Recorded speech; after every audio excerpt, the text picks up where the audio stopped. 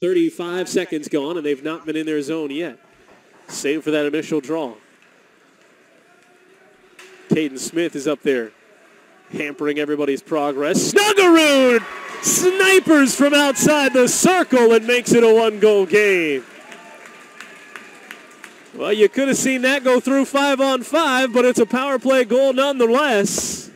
And Jimmy Snuggerud, who has been awful close to finding his first goal of the season time after time already in this first one, he finally nets it from distance.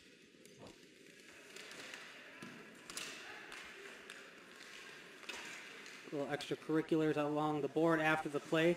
Shot on around the back of the goal. I believe wide of the net.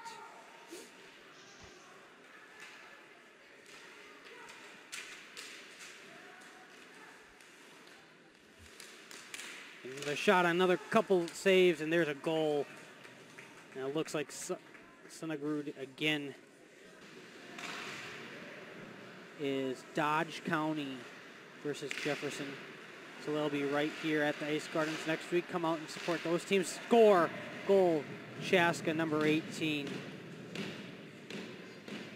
Snuggerud. And that is his third goal of the game.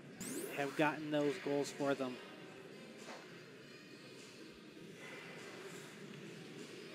Working there against Joe Lynch. Lost it behind the net. Lynch clears around to the near side.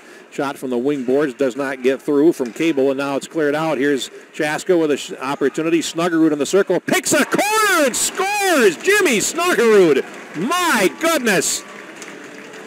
That is a top-shelf goal in more ways than one from the freshman, Jimmy Snuggerud, and it's 4-2. Point slings it over to the left. Here's a shot that goes wide of the goal, and it comes to the near side. Langenbrunner can't hold the zone, and it comes to center.